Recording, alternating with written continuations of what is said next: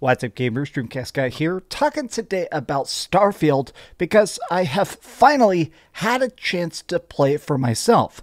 I stayed up very late last night, crafting characters, beating bosses, trying to explore the galaxy, and after roughly 10 hours of play, I kind of wanted to give some off-the-cuff impressions because I gotta admit, this game is better than I thought it was going to be.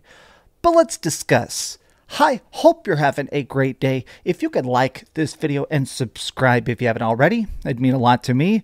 Now, first up, we have to acknowledge this is a very big deal. Starfield is a project that has had a tremendous amount of build-up. This is, after all, the creators of Fallout and Skyrim, the people that are basically making some of the best Western RPGs, crafting their first original universe in decades.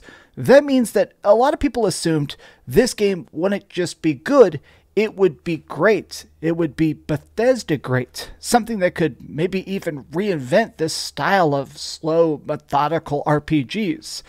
It's good, but it's not that good.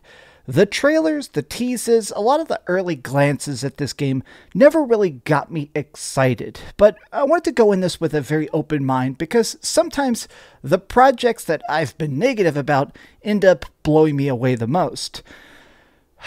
So let's try and talk about this in separate chunks, but I do want to call this video I Can't Review Starfield because the first thing we need to discuss is the sheer size of this game. It has 1,000 planets. Now, technically, 900 of them are empty, procedurally generated dead moons and stuff that you just gather resources from, but I don't want to undersell the fact that the 100 populated planets, the places with ecosystems and biomes, butterflies and bombs, this game actually has a very good universal impact when you actually see miners scraping together a very pathetic living in some tiny colony, or you're walking through a tram station in a big bustling city.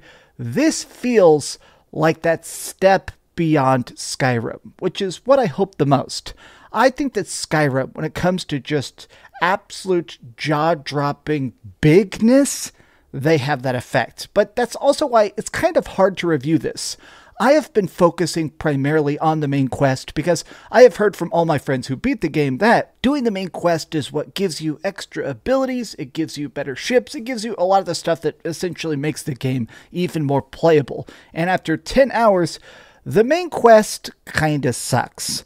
The story in this game is that we're joining this group called Constellation. It's like these explorers who are gathering a bunch of these ancient relics to try and, well, figure out what they do. Each one you grab makes you have these special spectral visions where, oh my gosh, I'm seeing music in the galaxy. Oh, as you gather these, they give you different magical powers like anti-grav bubbles and stuff like that. So I gotta say, the plotline thus far, the characters are incredibly paper thin. Everybody is the most cheesy archetype, but I'm not fully even against that. I'm just saying the writing is definitely bad, but I'm a huge Star Trek fan, and let's face it, some Trek has some terrible writing, and we can still appreciate it. Now, while actually exploring and knocking off my checklist of exploration, I found quite a few artifacts, and I really began to appreciate the fact that I do like the combat, and I do hate the ship flying. Now, again, this is my own personal tastes. I'm sure somebody in the comment is going to immediately try and defend this game, but I think that when you are on these individual planets, actually getting a chance to skulk around, sneaking up on space pirates, or making hostile negotiations, or sometimes just blasting people with an intergalactic shotgun, that is when Starfield is fun. If you just want to play this as a flat-out first-person shooter, you can't quite do that because there is a lot of talking. This game doesn't exactly have like a super quick turn blasting or anything like that, but I can actually sit back and say this is the best combat of any Bethesda game, which is still definitely a statement. Now, one of my issues about this game, I'd say my biggest problem with this game, is that it has this obsessive reliance on fast travel.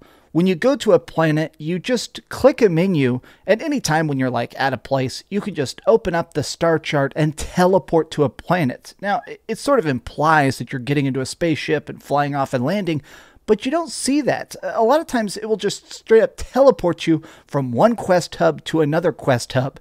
Now, my biggest issue with that is that not only is this game graphically brilliant, but a lot of times while just fast traveling from one spot to another, I feel like we are missing out on that purposeful slowdown that Skyrim and Fallout did so well. Those magnificent moments where you're seeing something like Whiterun off in the distance, or walking out of Vault 111 in Fallout and seeing the Washington wastelands in front of you.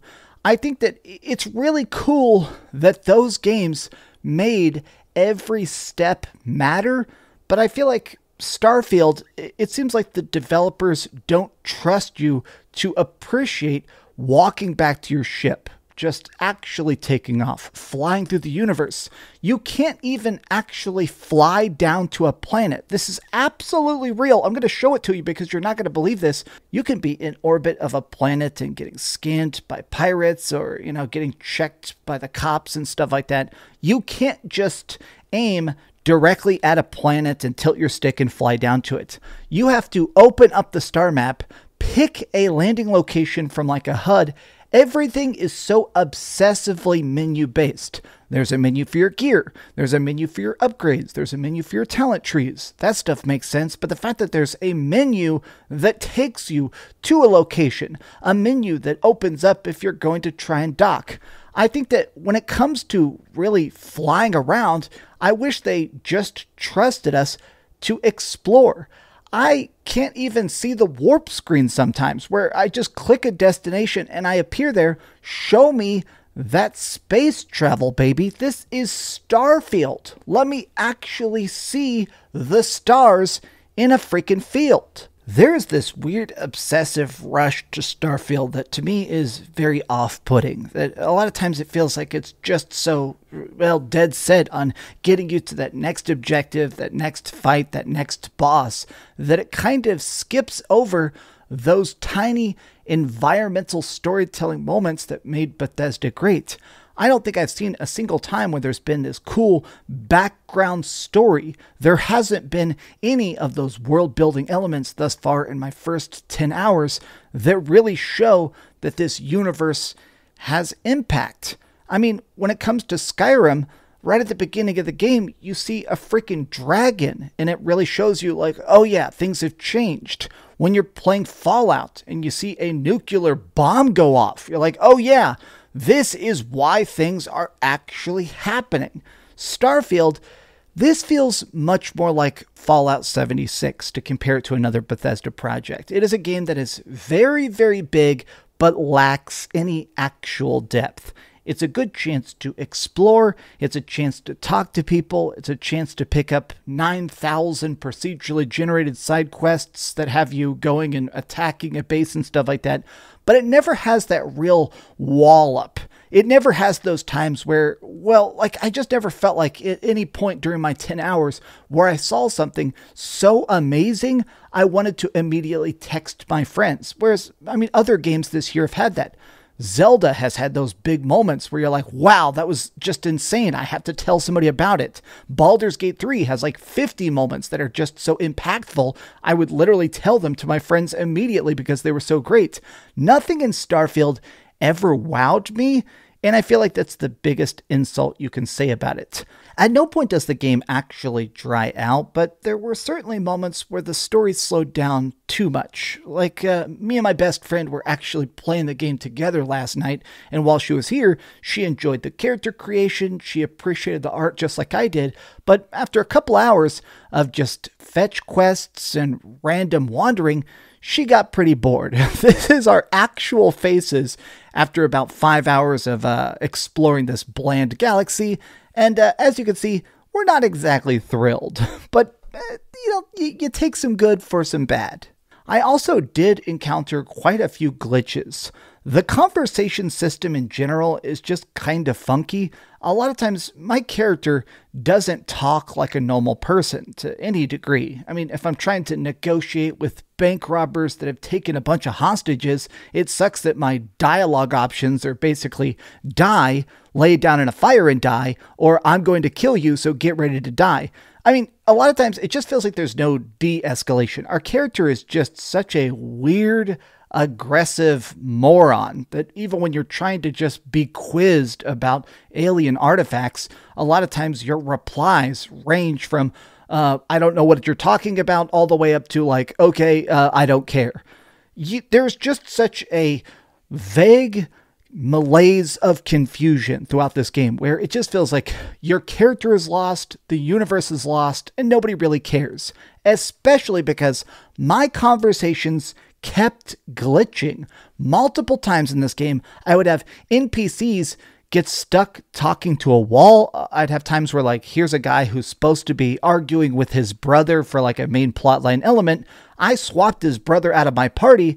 It just broke this quest. I actually had to load the game because it completely broke. I also had to do a quick load where somebody was trying to question me in a mine. Suddenly, the whole UI just disappeared. The person's still here. They think there's dialogue options. They're telling me to pick a dialogue option, but as you can see, there's no options to pick. I don't think this is as glitchy as other Bethesda projects. I've certainly seen some weird stuff happen here and there, textures popping in, random background stuff that definitely was inaccurate. But as a project, as a product, as a universe, Starfield is not as bad as I thought it was going to be. It's not great, it's not magnificent, but at least it's unique. Part of the reason I feel like I cannot review this is because I have a feeling the best is yet to come. Not just in the game itself. I am going to beat it eventually. I plan on just casually playing through it over the course of the next couple weeks. I feel like the modding scene is going to make this better.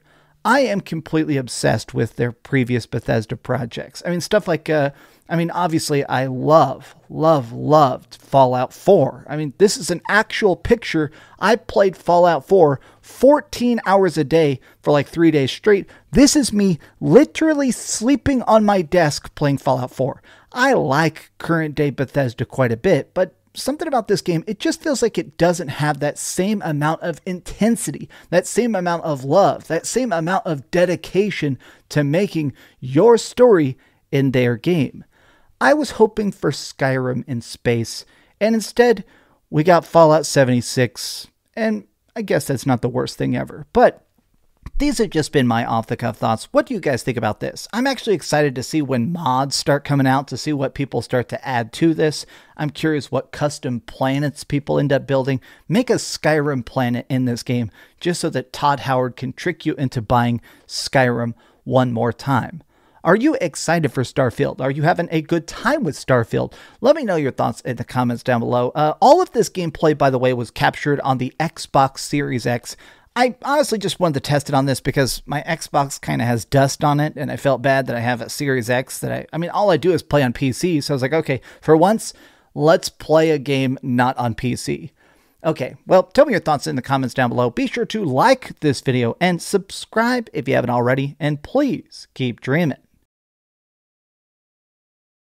Thanks so much for watching that video. If you want to see something else, you can always click this link to see what I put up last, or, subscribe and see what's coming up next. Also, I promise that whatever I do, it'll try not to suck.